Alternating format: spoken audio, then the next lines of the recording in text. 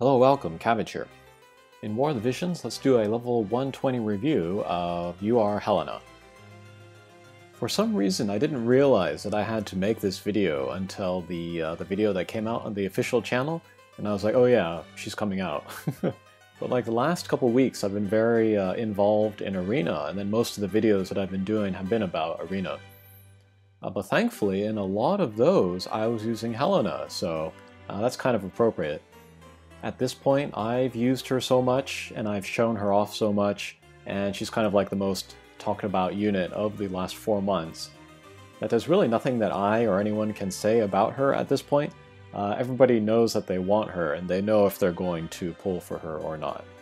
But I guess what I can do is that, I had all those videos where I show off where I'm using her. Here I can kind of talk about my impressions about the different skills, and then about her playstyle overall. But I guess first we'll look at her status. She has some decent resistances. She does have a support ability to raise the magic, but she has some innate magic, some innate slash. And 15 actually is a good starting point, I think, for a resistance build, so that's kind of surprising. And then her Trustmaster is one of the craziest things about her. A little bit of HP, some magic, that's cool, some agility, that's also very nice. And then a self buff, which will give her barriers for 3 hits, and then raise her agility for 3 turns. Without this, I would say she's a very kind of a very powerful, but a very typical back row magic attacker. But with this, suddenly she is able to get close. She can walk out into the middle of the battlefield, close the gap, maybe get more guys with her big AoE attacks. I think her survivability is going to surprise a lot of people. It's not always the best thing on her. Maybe sometimes you might want to use like a Garble's Trustmaster for more attack. But yeah, that is a very nice Trustmaster. Unfortunately, it can only be equipped by sort of like magic user types, like all the mages, clerics, calculators, rune knights, people like that. But yeah, if you want to go against Helena, a barrier breaker might be a good idea. In my recent tier list video, I recommended taking Federica EX versus Helena. I think that's still a good idea. Alright, we got her 3 jobs. We got the Black Rose Witch, I guess, and then we got Spellblade, and then Calculator subjobs. When she was announced in JP, people saw the Calculator subjob like, oh my god, she's so powerful. I don't actually use it a lot, however. It's good for farming, but for like PvP, I will generally use the Black Rose subjob. I feel like the damage output from Calculator is not so hot, and then being able to instant cast, not as big of a deal for her, but we'll look at that in a second. Alright, let's head into the board. Let's have a look at her skills. Okay, main job, Black Rose Helena. All of her skills are good, basically. But here is a big AoE. We'll break Spirit and then do medium damage, and then also break AP. This is one of her EX job upgraded skills. This is going to be one of her bread and butter attacks. Being able to break Spirit is much stronger than like Penetration, because this can go down below 0, so even if you're fighting somebody with 0 Spirit, you can take it into the negative, do some great damage. Okay, here's Saber. This is a AoE self-buff. This will raise accuracy for everybody in there, and then for own self will speed up casting time. Accuracy is becoming more and more important with more evadey characters, especially with like 2B out there. But this self-buff combined with some other stuff available to her will make it so that she hits very well, and then you don't even need a 100% hit attack with her. She'll still miss sometimes, of course, but she will hit more often than not. Okay, here is a non-elemental attack. This will break barriers. Good range, little bit of AoE. I don't see her use this very often. Oh, maybe it's off, maybe that's why.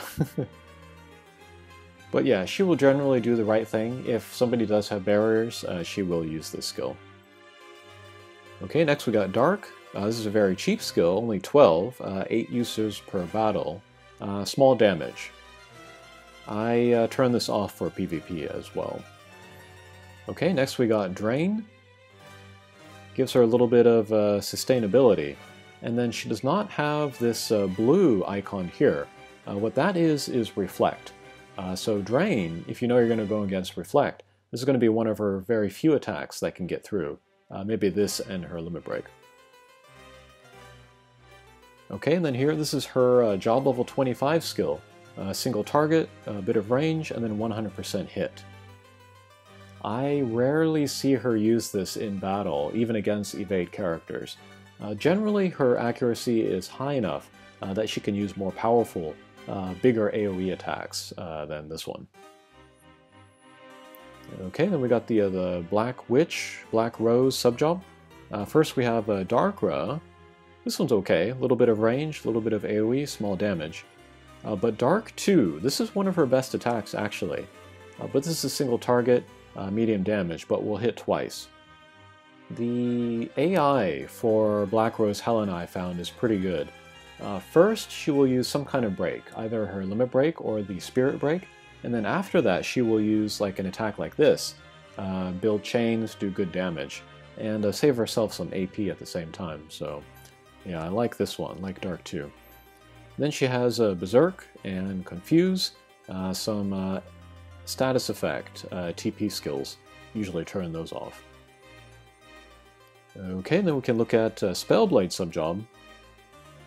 This one has the magic resist, AoE self buff to raise magic resistance. I guess if you know you're going to go against an all magic team, this could be good. Also, if you wanted to manipulate AI for a PvP, this might be good. And then you got Track Spell, Dark Blade, and Bioblade. I pretty much never use this subjob, as you can see from the skill levels. A Track Spell might be interesting for the hate generation. In conjunction with her Trustmaster, the barriers might help her take a few attacks, but tanking and then like tying up units is not what she is good at. She's better at doing damage, so I don't see the attraction of the Spellblade subjob. Okay, last we got Calculator. Height 3, Don't Act. Level 4, Darkra. CT Average. Height 3, Cura.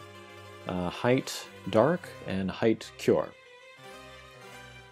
I said before that I like to use this job for farming, but I also like to use it for PvE.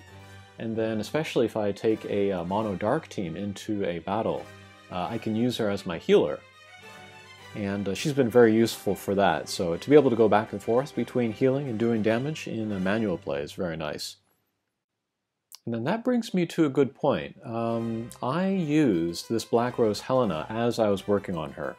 So I used her at 89, I used her at 99, I used her at 107, I used her at 115.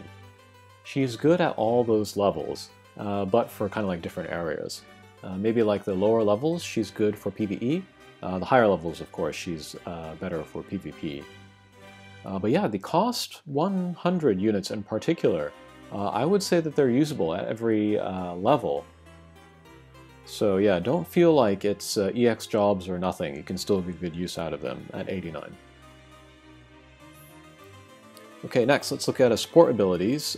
She's got these two calculator ones. Height 3 becomes 2, level 4 becomes 3. Again, I never use these because don't really use a calculator too much. So that leaves these two, which are on like 99% of the time. But this will greatly increase magic, will lower her own spirit, and then shorten casting times. That's another way for her to shorten that. This is also upgraded with EX jobs. And then here, Spellblade. This might be the reason why she has the Spellblade subjob. But this will raise magic resistance and then also light resistance. And then reaction abilities, she has a counter energy. When she's hit with damage, she will restore own AP. I never have run out of AP with her, now that I think about it, so I don't think you need this. And then Magic Guard, again, if you're going against a heavy magic team, that might be good. But I feel like Helena, she can just do so much damage at so much range. that she's going to get first hit in anyways. Good chance of one-punching guys. And then the reaction ability that I use the most is the damage split. When she gets hit with damage, she will counterattack and then drain, so some more sustainability there. Okay, Limit Break, big AoE, big damage. She can cast it from turn 1, will imperil Dark Resistance, and then do big damage. Very powerful attack. This can one-punch a lot of guys. And the AI wants to use this. Alright, and then we got the Master ability, got the typical Dark Party buff. And then, let's see, Magic Resistance Penetration 20, that's kind of major. And then Magic up 10%. So the way penetration works is that it looks at the magic resistance of the opponent. Let's say it's 50. It will take away, it'll act as if 20% of that is not there. So 20% of 50 is 10, so it'll be like the guy has 40 magic resistance.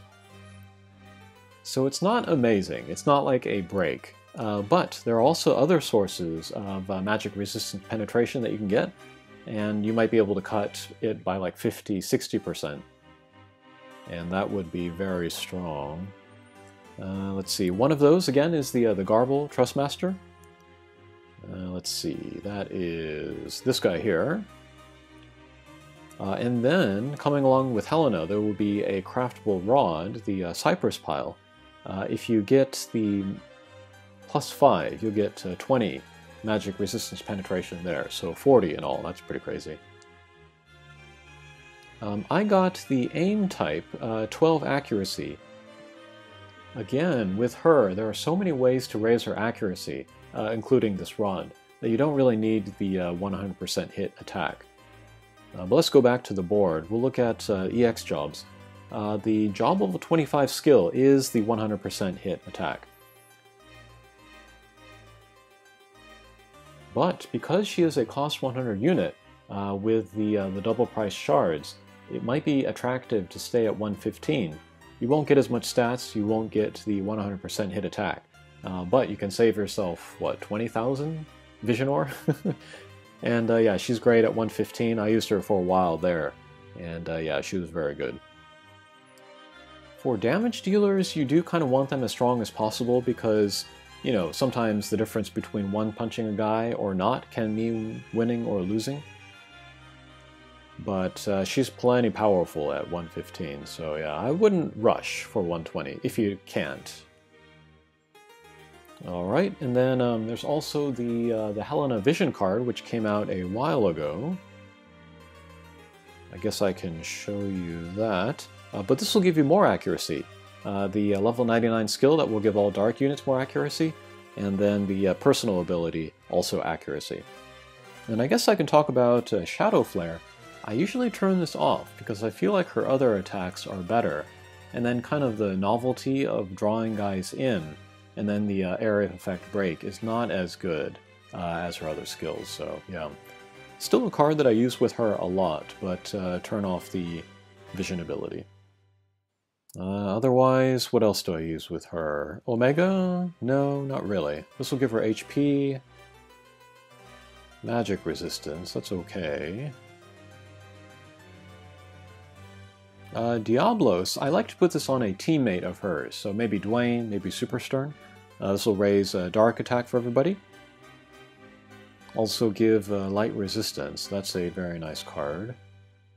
Yeah, I think that's about it. There are other options, but yeah. Alright, so I think that was my review of Helena. Hopefully that didn't come across as a low effort review. I did say in my tier list video that I just made the other day that she is a crutch unit.